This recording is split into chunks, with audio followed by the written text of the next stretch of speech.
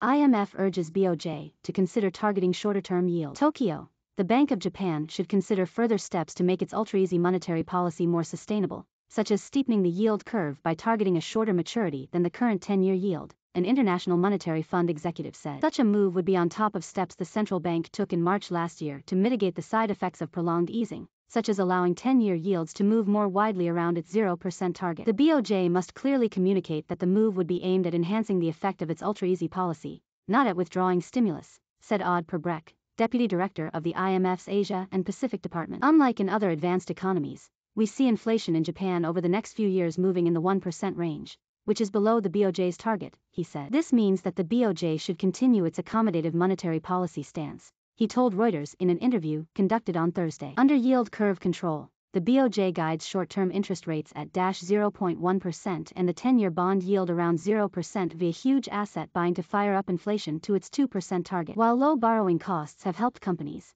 they have been criticized for crushing the margin financial institutions earn from lending and draining bond market liquidity. We think YCC has been successful. It has worked well. But we have also seen some adverse side effects on the financial sector, Brekk said. Building on the steps taken in March, the BOJ could make its stimulus program more effective by shifting the target to a shorter duration than the current 10-year yield, he said. Now is not the time to do this. It's something to consider if you need to strengthen policy or respond to shocks by ramping up stimulus, Brekk said. While the recent rise in food and energy costs will prove temporary, Japan will see inflation momentum build up this year as consumption rebounds and allows companies to pass on some of the higher costs to households, he said. But inflation will remain short of the BOJ's 2% goal in the medium term, requiring the bank to maintain current stimulus. To get inflation sustainably to the 2% target requires a broader policy strategy, consisting not just of monetary stimulus, but flexible fiscal policy and measures to boost Japan's potential growth, Brekk said.